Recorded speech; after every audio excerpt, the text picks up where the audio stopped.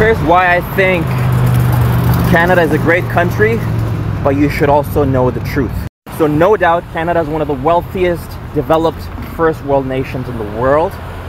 And we have great infrastructure, healthcare, quality of life, safety, security, old age benefits, education. Everything's great. And it definitely is the land of opportunity for somebody coming from a third world country, for example. But a lot of things that people don't know is that the Canadian government, like most Western governments, has a lot of taxes. So all the healthcare, the quality of life, the infrastructure that you see here comes out of your pocket.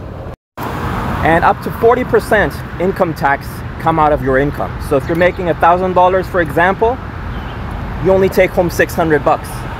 And out of those 600 bucks, you have to pay the bills, you have to take care of your kids, you have to buy food, and anything that you buy has further sales tax on it. So what ends up happening is a lot of people move from a third world nation to Canada, and they assume that life is going to be all glitz and glam and fine and dandy that they, like they see in the Hollywood movies. But it's not always that. You have to work your butt off to be able to make a living. So what ends up happening is you end up living day to day, paycheck to paycheck, and there's absolutely no savings. You have no savings for yourself or to send your family back home. Now, don't get me wrong, I'm not saying that that's a bad thing necessarily, because the government does take care of you, the healthcare system, security, safety, equal rights, the infrastructure, developmental programs, they take care of the youth, they take care of the old people. All that stuff is good that people in third world countries don't have. But there's a lot of trade-offs, right? So you have to see what kind of trade-off works best for you. If money and being able to save a lot of money, being able to, settle down in a first world country is your major priority short term, then Canada is not a viable option for you. But if you want to move to a country like Canada for long term, for your kids' education, for citizenship, for the equality, the rights, and being able to enjoy long-term benefits, then yeah, it's a great move to have, because countries like, say, the Middle East, Dubai, Qatar, Saudi Arabia, you can live there for decades, but you'll never get those benefits as a citizen, right? They'll never give you residency or citizenship.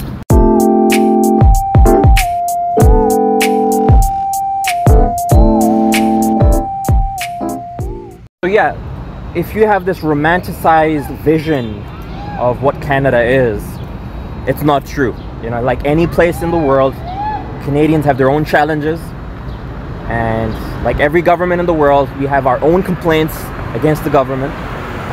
But what you need to remember is that as long as you have a clear vision of what you want out of your life, no matter where you go, whether it's Canada or the Middle East or anywhere else, you'll do well. But if you have unrealistic expectations that, oh, once I get to Canada or America or UK or Europe, my life's gonna change and I'm gonna be this or be that, that's not gonna happen. You have to have realistic expectations based on your life, your experience, your education, your skills, how much money you have, right? I mean, all these things, all these factors go into play.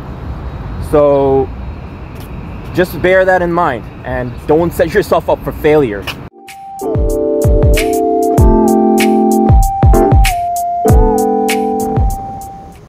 But yeah, if you asked me, then of course, having lived my whole life, personally, I would prefer Canada amongst any country in the world. Best place to live, with great infrastructure, education, quality of life, safety, benefits, you name it. I mean, it's a country where you can never go hungry. You're never gonna, go hungry. The government's gonna take care of you. It's a country where you have no excuse of not being educated, because if you don't have money for education, you don't have money to pay for your college or university or that of your kids, the government's going to provide you a loan. If you don't have a house, the government's going to provide you housing. So there's no excuse to try to aim for a higher, better life. The government will help you. But then you have this other side, higher taxes, inflation, cost of living. It's ridiculous, right? I mean, you'll know if you get here. The cost of living in Canada is one of the highest in the world. Inflation is one of the highest in the world. The housing market is crazy. So if you're looking to save money, it's not going to happen in Canada anytime soon. Unless you become a multi-millionaire overnight, or your business or your career takes off to a point where you're able to save money even after taxes, that's an exception, and that's very rare.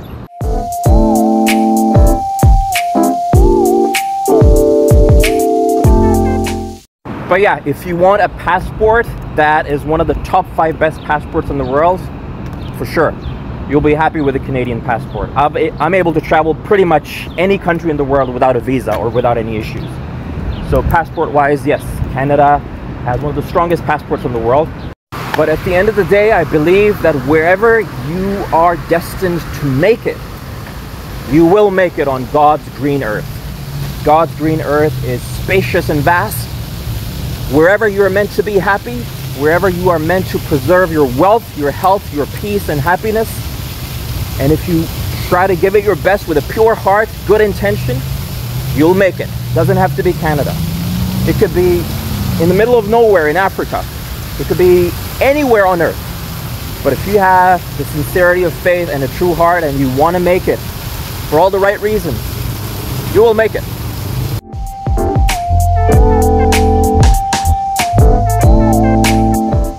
But yeah, on a positive note, Canadians are probably one of the most polite people you ever meet.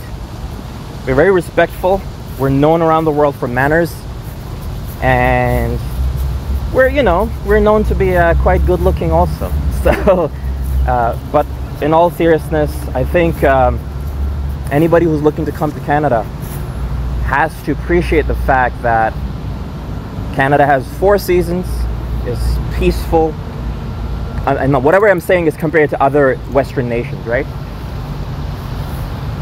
Almost no racism, right? Gun control laws.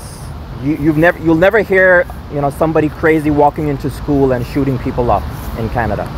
It happens in other countries, not here. Gang violence, drugs, yes, here and there, but not an epidemic. And everybody's welcome, regardless of your nationality, your ethnicity, as long as you are Canadian, whether you're born here or not. People will respect you, and people will honor and cherish you for who you are and what you stand for.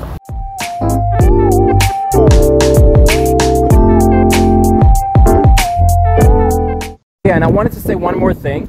A lot of people don't know this, but Justin Bieber, Drake, Celine Dion, Bryan Adams, Shania Twain, The Weeknd, all these big names that you have in the music industry are actually Canadian, not American.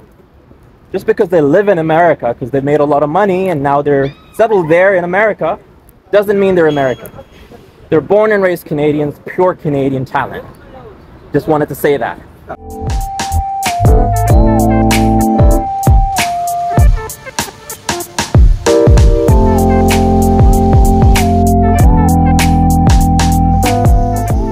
So how about you smash that like button, press that subscribe button as well, and I'll be making more of these vlogs here and there where we have a more intimate connection, where I'm talking to you face to face and giving you tidbits and insights about what Canada's all about, So stay tuned and we'll see you in the next one. Cheers.